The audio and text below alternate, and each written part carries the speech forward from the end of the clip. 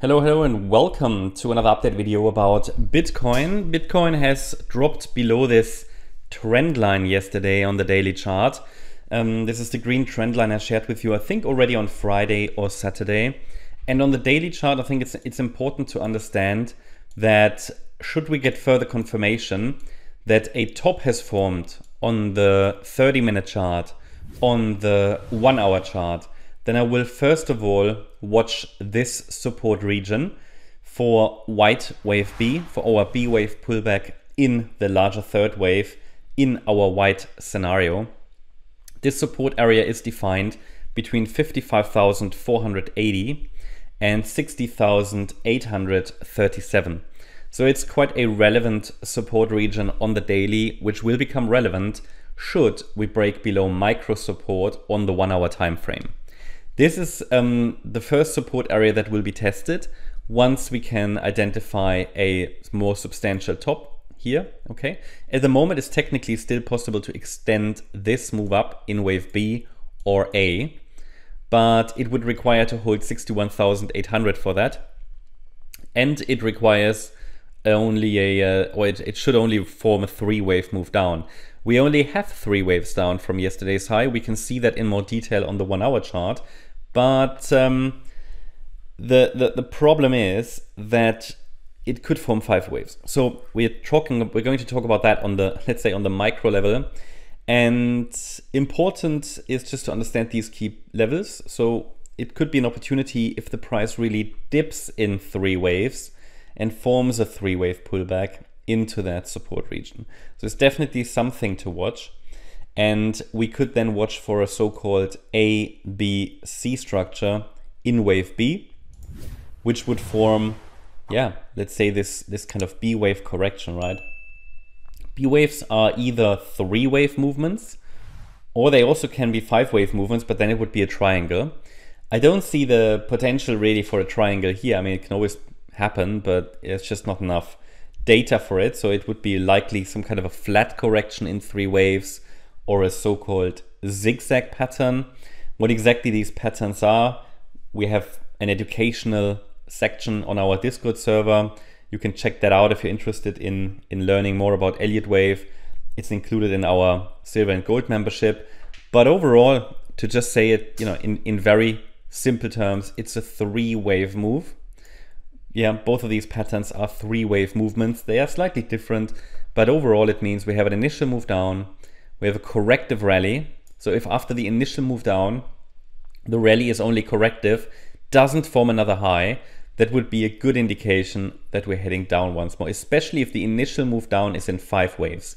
And that is exactly what we're observing at the moment on the 1-hour chart to get an understanding if the market forms 5 waves down or 3. So should we then dip into this area? This is an area where it might be worth watching for possible upside reactions, because this is a key pivot that, if broken, would make the yellow count, which is more bearish, more likely. But actually in the white count, there's a good chance for a reversal here.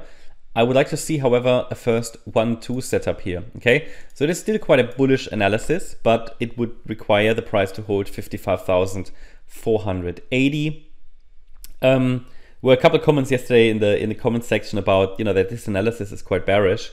I can only encourage you, if you don't understand anything or something in the analysis, please ask, okay?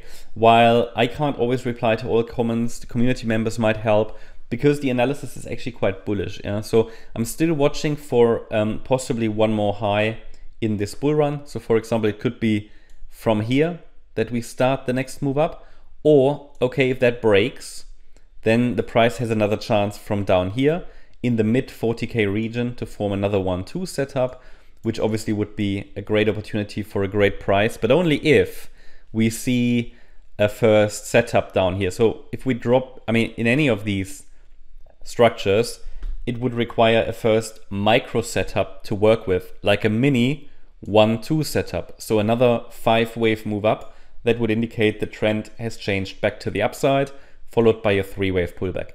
5 up, 3 down. So that's what I'm watching at the moment. Then let's take a look at the smaller time frame here. 1 second. Do I need to open that separately? There you go. So this is the 1 hour chart, and here we can see this is the rally from the 6th of September low, and it could have completed here. Okay, so the top might have formed. To confirm that further, I need a break below this, let's say, support area, this micro support here, which is defined between 63,560 and 61,860. So I highlighted to you yesterday that I see this here as some kind of an ABC structure where, so first of all, we have a 3-wave move down. So with a 3-wave move down, and it's still only 3 waves down, and we're holding support, I will not rule out further direct upside. But it's important to understand what are the key signals that the market would give us to highlight that a top has indeed formed.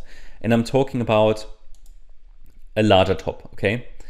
And it would be a first 5-wave move down. So if we have 5 waves down, it is more clearly, let's say, short-term bearish at least. 1, 2, 3. And then I highlighted to you, I want to see a more healthy 4th wave, A, B, and that C wave, actually, as we were looking for yesterday, has formed now. It might still push a little bit higher. 65,000 is resistance. But the bottom line is, if it now forms one more low, possibly targeting 62,700 or 61,860, it could indicate that a 5th wave to the downside has formed. Even if in that 5th wave we're not breaking below support, it would be a good indication that we will eventually. Okay, so it would be in the yellow count one more low.